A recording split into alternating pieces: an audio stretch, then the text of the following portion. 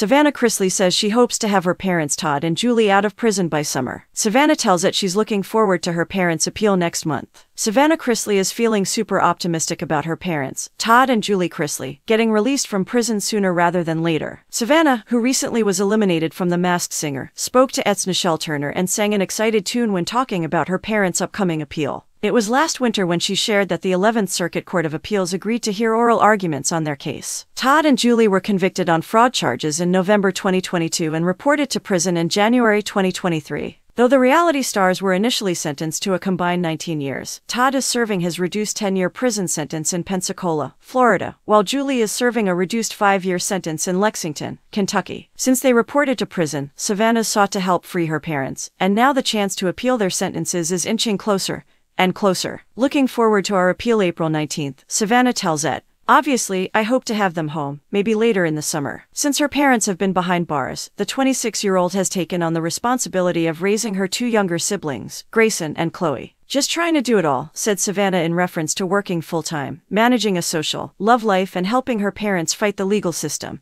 Raising a 17 and 11-year-old is a full-time job, but also working and trying to provide a life for them as well as fighting day in and day out with lawyers to get my parents home. With so many complexities on her plate, it's left many to wonder if Savannah might have a second act, perhaps as an attorney. I would if my mom comes home, she said. I have told Grayson that I would do it. So if mom comes home then obviously it'll be she and Chloe, or if mom and dad both come home then I would most certainly go back to school and try to become a lawyer. It's never too late to follow your dreams. If I could be a lawyer by the time I'm 30 or 32, I might just do it. In the meantime, Savannah can count on support from her boyfriend, Robert Shiver, whom she went Instagram official with in November, 3 months after they started dating in August. Robert has been such a great support system and it's just a very adult relationship, you know, Savannah said. He has his own stuff going on. I have my own stuff going on, but we've been able to lean on each other. Part of her own support system is trying new things and embracing her year of yes, which is why fans got to see her take part in The Masked Singer. It was a challenge for sure, and I just closed my eyes and went for it, Savannah shared, as she reflected on her performance of the Tokens' The Lion Sleeps Tonight.